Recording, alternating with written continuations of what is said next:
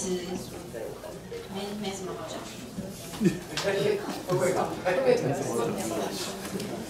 因为它这东西，因为我们 C 选时是那个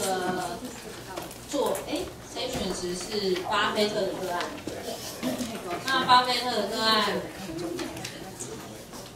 我也不知道就是参考 C 选之一是那个投资组合作业，这个我更不知道老师要怎么考，对，所以我就跳了，所以我们就直接跳到 C 选之二。而且我觉得大家应该比较多人不懂 C 选13跟14。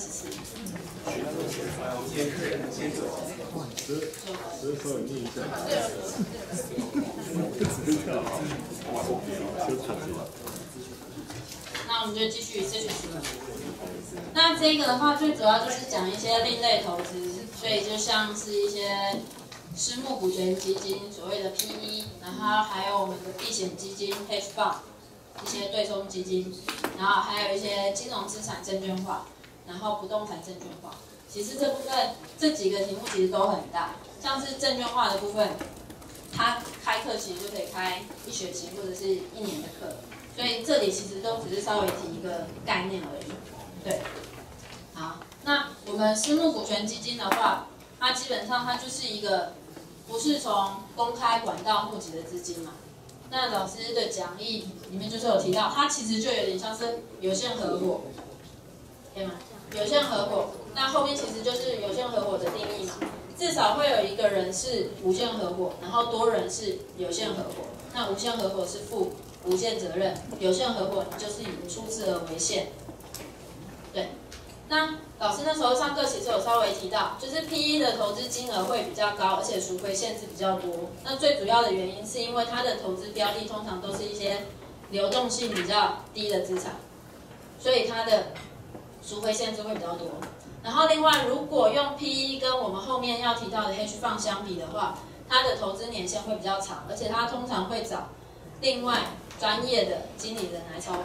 对，这是老师上课有提到的，所以我就稍微写一下。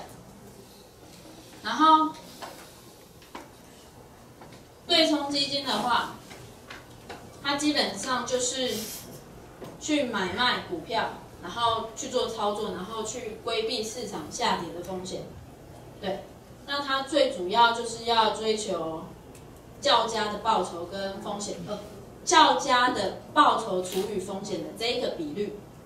那这个也就是我们的绝对风险，这也就是我们刚刚讲的嘛。你要不要投资，你不只要看报酬，你还要考虑它的风险。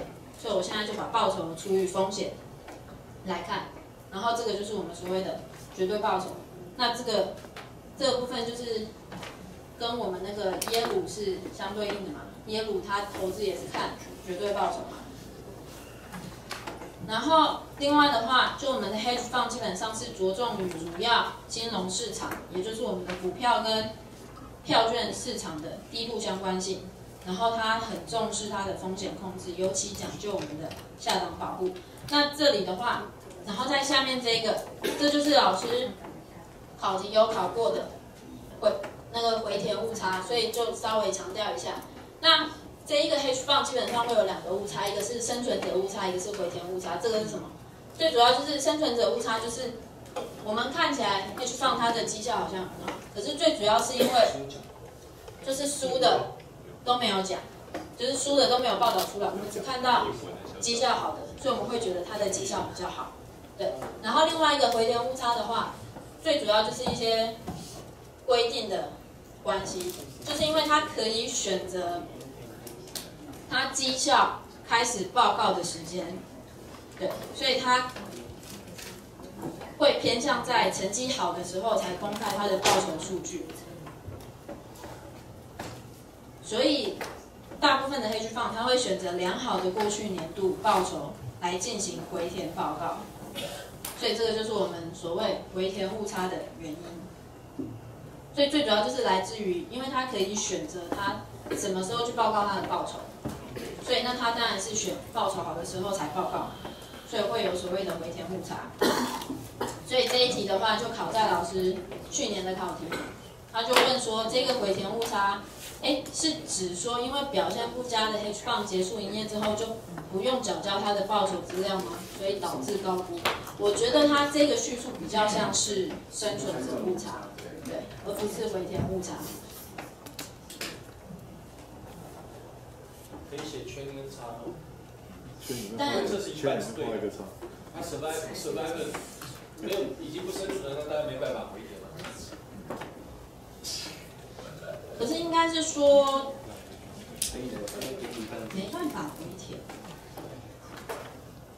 可是应该是说我们回填误差最主要指的就是，因为它可以选择，所以它可以选择在比较好的时候填，对啊。所以就差在结束营业4个字。如果他们写结束营业4个字就是可以的。应该是说结束营业之后不用再缴交。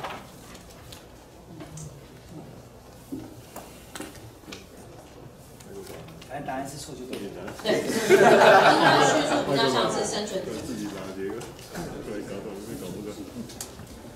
就我们前面提到的2个误差嘛，它的叙述比较像是上面那一种。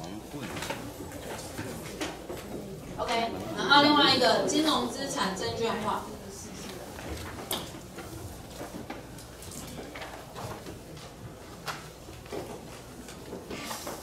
它最主要就是，如果字面上看起来，它基本上就是把一些原有的金融资产，再把它发行出去，当成证券发行出去，就是这意思。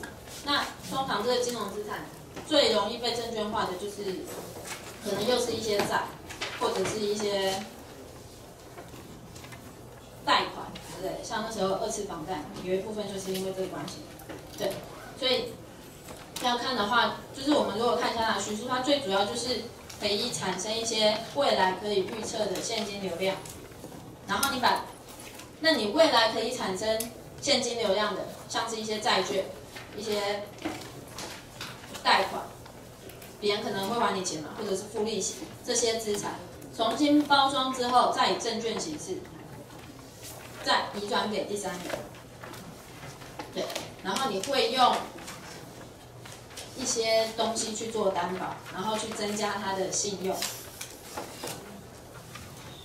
然后所以因为你是以证券形式再发给别人嘛，所以你基本上还是要偿付本息给那个买这个证券化商品的人。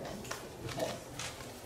那应该是持有的那个资人多的，支付者也不是吧？就持有人就可以。然后证券化的要素的话，当然你的标的资产必须要有现金流量，你才有办法，就是再把它卖给别人。然后另外的话，就是它可以从原本的拥有者中分离出来。然后证券的债性建立在标的资产品质，这应该很理所当然。就是如果你这个债券本来品质就很好的话，你其实也不用太多的担保，别人就会愿意买。对。然后所以另外一个信用增强是关键因素。那你要信用增强，你就会有一些方法嘛。所以我们可以利用下列4个方法，一个就是保证，你可能没有担保你，可是我跟你保证说我一定会。就是我不会让他违约，基本上我一定会付你钱，或者是说我就给你一个抵押品，对。然后还有顺位的部分，顺位的部分的话就是你把证券付给别人，那证券我们要看的除了本金、除了利息之外，有一部分就是顺位，就是你到底可能公司倒了没有办法付你全部的钱，可是我会希望有最高的顺位可以拿到你剩下来的钱。然后另外的话，我们资产证券化基本上一定会有一个特殊目的个体 SPV， 那它最主要的功能就是要拿来做分离风险、切割现金流量。所以其实一般金融证券化在做的时候，可能我现在这个公司会先把我想要证券化的东西先卖给 SPV， 再由 SPV 去做发行，再去做证券化的动作。所以简单来说，就会有点像我这个东西我已经卖给他，所以那个东西跟我没有关系，对。然后所以那些风险就由这个 SPV 去承担，对。但其实这个操作就是你到底有没有卖好，这个就是一个重点。因为比如说像我们说，基本上你一定是要把这个东西